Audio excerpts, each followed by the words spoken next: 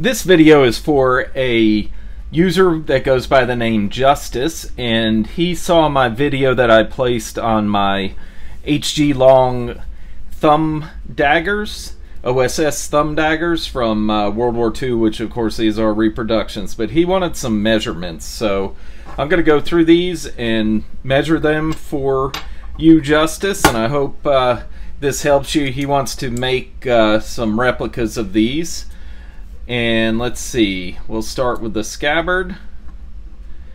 And on the small one, it's 2.52 inches, 2.5 inches long. And at the top, it measures 1.76. At the bottom,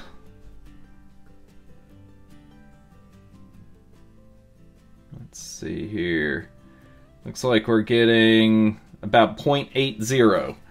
Alright, so they're both, the small and the large are the same thickness, and that is 0.14 inches.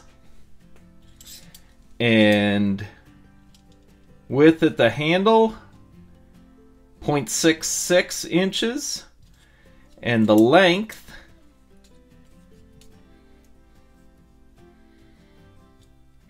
is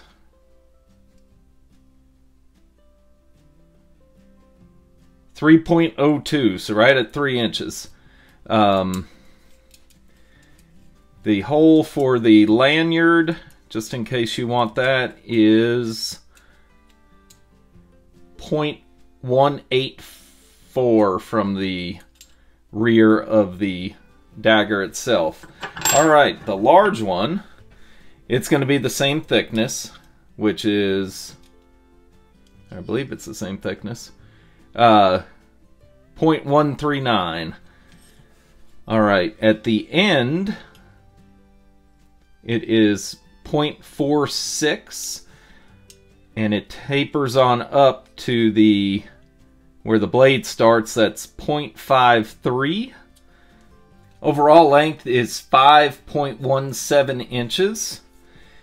And the blade to where it starts to taper is 2.5, and from right here to the tip is 2.19 inches. And the length of the scabbard for the large one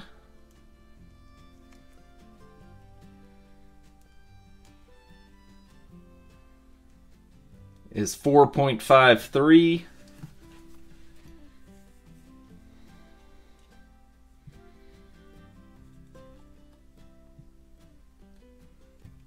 At the base,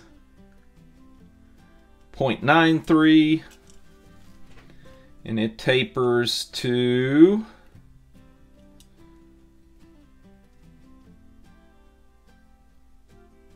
1.79. And just in case this interests you, the stitches are, or the holes for stitching into the lapel, 0.23 inches apart. Alright, I hope that helps you, Justice, and appreciate you watching my video. Let me know if you have any other questions.